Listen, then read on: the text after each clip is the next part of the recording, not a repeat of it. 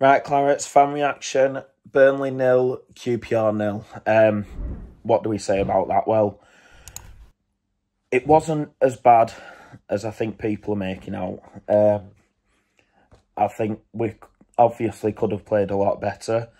And obviously, games like these we should be getting at least more than a point from. But yeah, I don't think it was as bad as it's being made out to be. I think we've got lucky with their chance where they've hit the crossbar. But apart from that, I can't really remember any chances that QPR created. Obviously, I might be saying that with my claret-tinted glasses on, but I really can't remember any chances that QPR did create in that game. I thought going forward, well, I thought creating chances, we did well going forward. I thought we moved the ball well. I thought we strung passes together well. But when it actually came to getting the ball in the box and having a shot, no one seems to want to take the responsibility to have a shot. It's the same issue we had last season with Company. It's the same issue we had at the start of that season, the championship winning season under Company. No one wants to take a shot. No one wants to take the responsibility of having the shot and it going over. And I think today was obvious that we are screaming out for a striker. I think everyone said that all season up to now, that it is blatantly obvious that we're screaming out for a striker. Foster obviously didn't play today, but we know he's not good enough. J-Rod, as much as I love him, when he did come on, I thought he did well. But he isn't the answer. He's not the answer to what we need. Fleming, he isn't a number 9. He's a number 10. He's not a striker. He needs someone to be playing in front of him. We need a striker. We need someone who's going to get the ball in the box and have a shot. And I think today, and most games this season show that up to now. I thought defensively, again, we're looking solid. I think Trafford didn't really have much to do. I think he looked a little bit shaky on his feet at times. The same as the other night against Hull. There were moments where it did look a little bit shaky. But overall, I think, you know, he's not really had much to do in the game. Like I said, defensively, we look solid. I think Egan Riley's got some flack. Like I said this the other night, Egan Riley's got some flack of how he plays, but I think today he was outstanding defensively and putting balls forward. You know, I think it was 4 or 5 times he's pinged a long ball out wide to Anthony, and it's got to him, and it's a great ball. But yeah, I think like I say, defensively we're solid. We're a lot more pragmatic. We're a lot more closing up shop. Not quite this free-flowing football that we had under Company, but we're a lot more settled down with it and patient with the ball. But it's this patience that gets frustrating. You know, 92nd minute, we've got a chance. You know, we're screaming for the ball to come forward. Most of the Burnley fans are shouting for the ball to come forward. And we're turning and passing it back to Trafford. And like I say, yeah, fair enough. We've still got a couple of minutes left. But at that point in the game, you need to be going all gung-ho for it. I think if at that point in the game, well, no, maybe if you've been going for it all game, and if at that point you are going for it, and you end up losing the game 1-0, I think more people will be more accepting of that than if you're just passing it round patiently. Like, I said this a few weeks ago and I stick by it. We're missing these moments. Like, under Company, we refused to change from this high line passing around. Under Dyche, we refused to change from, especially towards the end of his tenure, we refused to change from this long ball team. And that's what was our downfall in the end, and our downfall last season. And that's the thing that could end up being our downfall this season, is that we're refusing to change. And these moments where you do need to mix it up, you do need to change it, you do need to go long, or you do need to pass it about, like, we're not doing them. Like Collier, every time he gets the ball, he wants to take every man on. There's moments to do it and there's moments not to. Roberts, when the ball comes out wide to him, I thought Roberts played well today, by the way. This isn't a dig at him. But when the ball comes out wide to him, he wants to put the ball in the box straight away.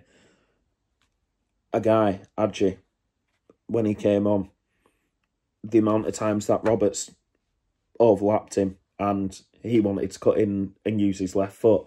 You know, the lad had only just come off the bench, and I thought he brought a lot of energy, and I thought he did well coming on today. But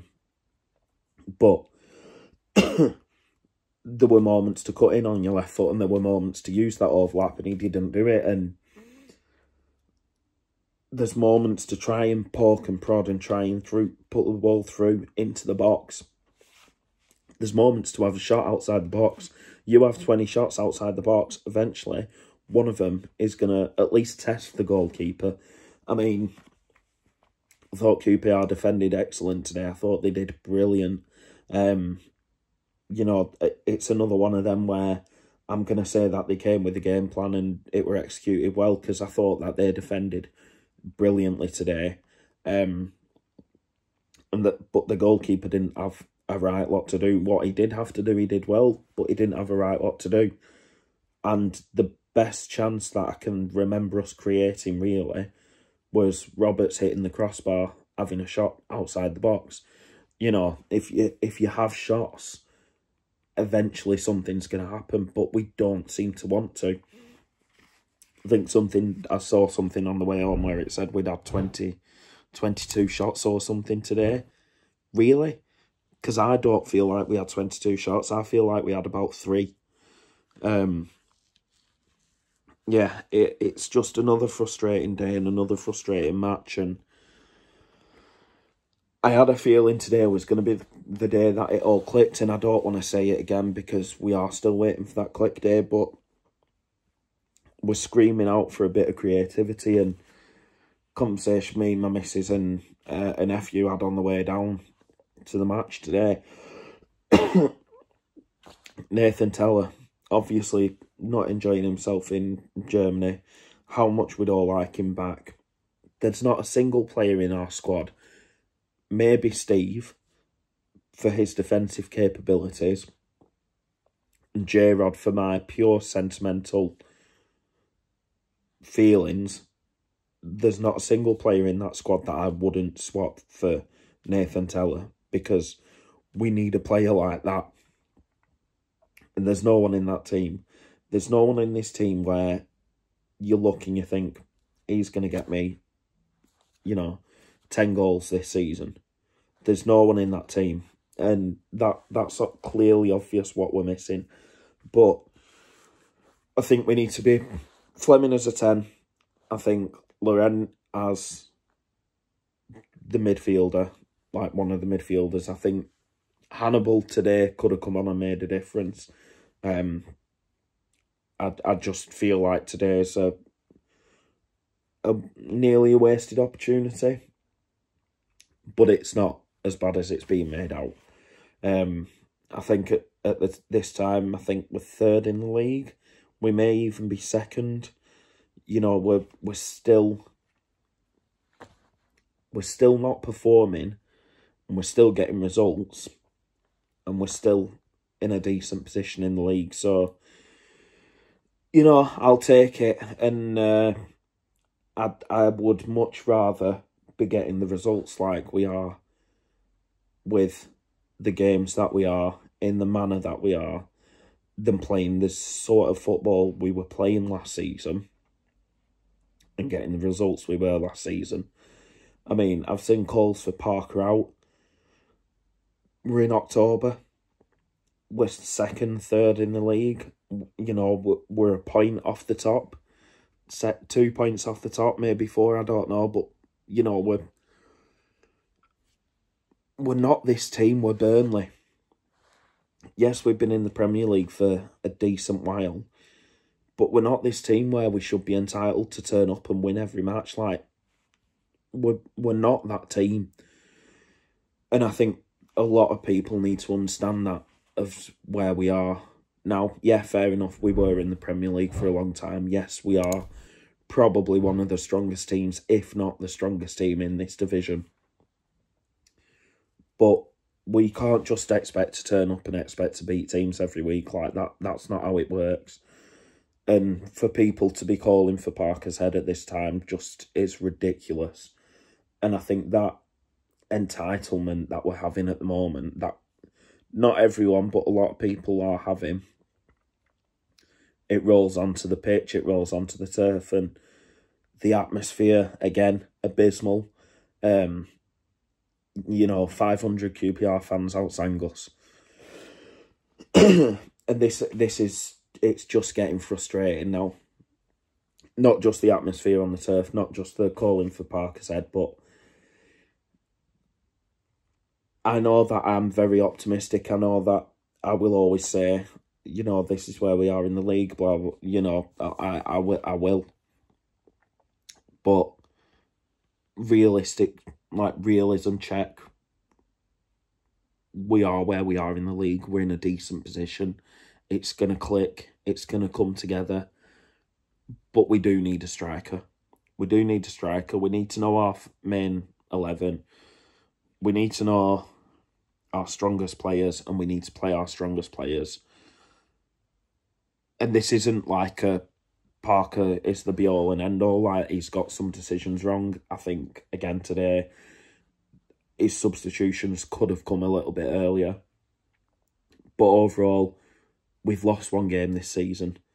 You know, we take each game as it comes and just back the lads. Like, that's what we can do. It's all right to be down if we lose. It's all right to be down if we draw. It's all right to be down if we win. But back the lads. Trust the process. Yes, trust the process. And we'll get there. Up the Clarets.